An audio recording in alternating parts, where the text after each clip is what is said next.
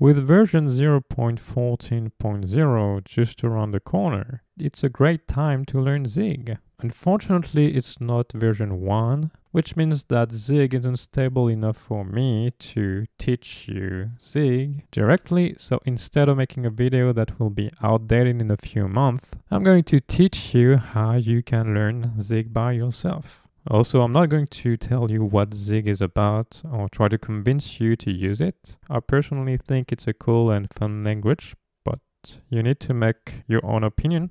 Oh, and by the way, I expect you to already know a programming language like C or C++ or maybe Go or Rust. If you don't, you can always try to learn Zig, but I think you're going to have a hard time. Not because Zig is hard, but because it lacks beginner-friendly resources. So yeah, if you're like a beginner, learning Zig is probably not for you. So maybe save yourself some troubles and learn C first. But I mean, if you're up to a challenge, you can try, you know. I don't want to discourage anyone from trying. So the first thing you want to do is to install the Zig compiler. You can either go to ziglang.org, click on Get Started, and then read the documentation to install Zig. Or you can first install zigup, which is a way to download and manage Zig compilers. So if you go to this GitHub page and you scroll a little bit, you click on releases, then you select the file for your operating system and architecture. So I'm on Linux x64, so I can download this. So you can extract its content, and inside you will find the Zig.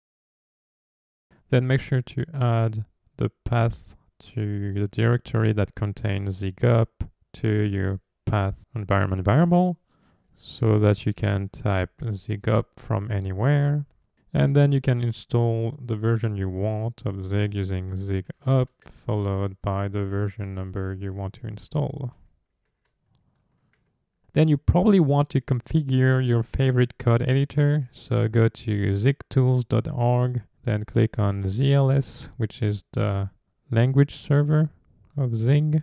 And then you can pick your favorite text editor and follow the instructions. There's also a guide on build on save, if that's something you want to do. All right, now make sure everything works. So create a new file. Let's call it hello world.zig. Then go to ziglang.org, scroll a little bit, click on more code samples, then copy this example, paste it inside your file, then save your file, and then type zig run hello world. And if everything is working, you should see hello world. Okay, once you make sure everything is working, go to ziglang.org, click on documentation, and on the left, make sure you are on the right version. This is the Zig Language Reference, which contains pretty much everything you want to know about Zig. I don't really recommend to read everything right away because there's just a lot, and sometimes it's a little bit difficult to understand what's going on. So instead, what I recommend you to do is read the introduction and maybe a few parts, and then go and look on the left at the table of contents and click on the different sections and try to learn what you need to learn to be able to start writing some programs. Like, what is an enum?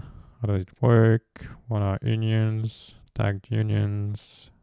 There's switch, while, for, try to get a feel of the language. So you will see there's a lot of example. A good way to learn is to try them out yourself. Then a good way to get some practice and learn the language is to do Ziglings, which is a collection of tiny broken programs that you have to fix. And this is going to teach you Zig. So head over to codeberg.org/ziglings/exercises, then scroll to the getting started. And what you see is that it requires a development build of the Zig compiler. So you need to make sure you're using a nightly build. And that's something you will see pretty often in Zig projects, is that they use nightly builds. And so to do that, you can use zigup and do zigup master to get a nightly build of Zig. And once you have the right version of Zig, then you can clone this repository. And once you're inside the Ziglings directory, you can do zig build, which will compile the project and will show you some compile error. Here, the error is that main is not marked pub. So what you have to do is edit this file. So you can open this file. Then there's a bunch of comments that explains a lot of things. Then you can solve the problem and you run zig build. And you see that this fixed the problem. So it passed. And now you need to do the same for the second file. And yeah, you can just do that for all the exercises. And it's a great and fun way to learn the language. So yeah, I recommend you to do that. Okay, once you're done with that, I think it's time to build your own project. There's not a better way to learn a language than to actually try and build something. If you don't know what to do, you can find some ideas on this GitHub repository. Build your own X. So you have like a bunch of ideas of like things you can do. So maybe that can be helpful. To help you complete your project, go to ziglang.org, click on documentation to have the reference near you, and click also on the Zig standard library to have the documentation of the Zig standard library, which is going to be very useful. This documentation is pretty bare bone.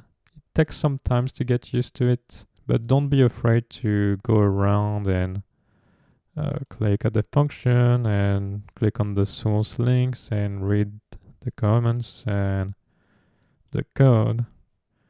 Like one of the best way to be able to do what you want is really to read the source code. So don't be afraid to do this. Not only it's very useful, but it's also a very valuable skill to be able to go and read code. But at the beginning, it can be quite difficult to like understand how things work and how to use them. So a useful resource is zig.guide, which has some information about the language and about the standard library. So if you want to know how to use hash maps, here you have some examples. But yeah, make sure to like look at the right version of the documentation though. So, you know, if you want to know about threads, about like reading some files, about array list, even some information about the build system, then well, it's useful. It's useful. So use it. Now I want to share some other very useful resources. The first one is a blog called openmymind.net, which has a lot of articles about Zig. There's like a guide to learn Zig, which can be quite useful, but maybe a little bit outdated. And yeah, it's a good way to get introduced to some like feature of Zig, like bitcast, for example, or pointer cast. It's a good way, it's a very friendly way to learn some Zig, which is a little bit more friendly than looking at the Zig language reference. Then on YouTube, you have Zig Showtime, which has some really useful and interesting videos, like this one about memory allocators, or that one about pointers. This channel is run by Loris Crow, who also has a blog and who is the VP of Community at the Zig Software Foundation. He also has some article about Zig, and if you're into Advent of Code and you want to learn Zig by doing Advent of Code, he also has some tips on how to do that. Oh, and he's also working on a book So maybe if you're watching this video in the future, maybe this book exists and you can read this book. On YouTube, you will also find Dude the Builder, who made a lot of videos teaching Zig. And so I'm sure you can learn a lot from these videos. And if you go back to ziglang.org and click on join a community, you are redirected to the wiki of Zig, and you can find some community to participate in. My favorite one is the forum Zigit, which is a very friendly place where you can ask your questions. On ziglang.org you also have this learn section, which has some links to help you get started. And there's also a link to a book which looks pretty good, pretty recent, and it seems to be up to date. Looks pretty good. So maybe, maybe I was wrong. Maybe there's some beginner friendly resources. So if you go back to ziglang.org in the learn section, you will also find a guide on the Zig build system, because Zig comes with a very powerful build system. It can do a lot of things, but it's not necessarily very well documented. But that's already a good starting point. Actually, you can find more information in the standard library.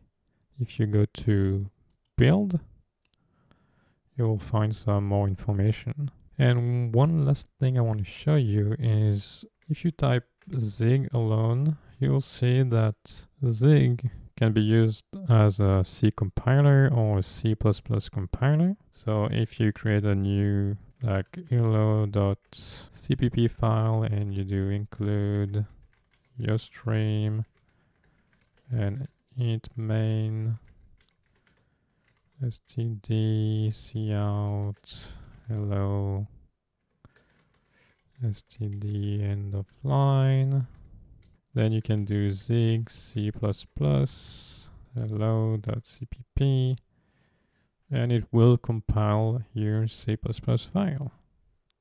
And you can do the same thing with C. And so when it's done, you can execute your file.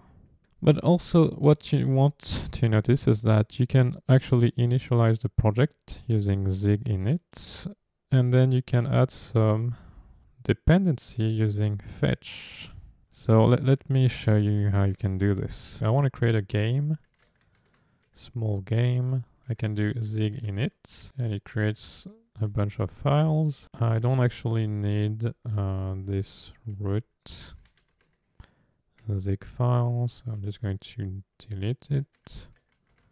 Then I'm just going to pretty much delete everything in the main.zig file. Then I'm going to edit the build.zig file. I'm just going to remove this root thing and the test. All right. And then let's say I want to add relib. So I can use this repository, which is a relib bindings for Zig. And I can do zig fetch and save this repository as a dependency. So if I run this, then you'll see it will modify the build.zig.zone and you add this dependency. And then inside my build.zig file, I can add this, like here, and copy this, except I don't need Ray GUI, so I can delete this. And then inside main, let's copy some example. So if I go to examples and let's go to shapes, let's take this one for example. Let's just copy everything. And then we can just run zig build run. And it should compile. and run the project if everything is all right. Yeah, it works. It's pretty cool. So yeah, that's it. So learning Zig today is really just about going around and try to, find resources and find the information by yourself. And might not be the best experience, it might not be the easiest, but it actually built some skills, I would say, to like be able to like go around and really like figure out and understand how things works. So yeah, hopefully this video was useful. Maybe it wasn't, maybe it was terrible. I don't know. If you're learning Zig, if you enjoy it, tell me about your experience. Maybe you have some cool resources you want to share. Feel free to do so.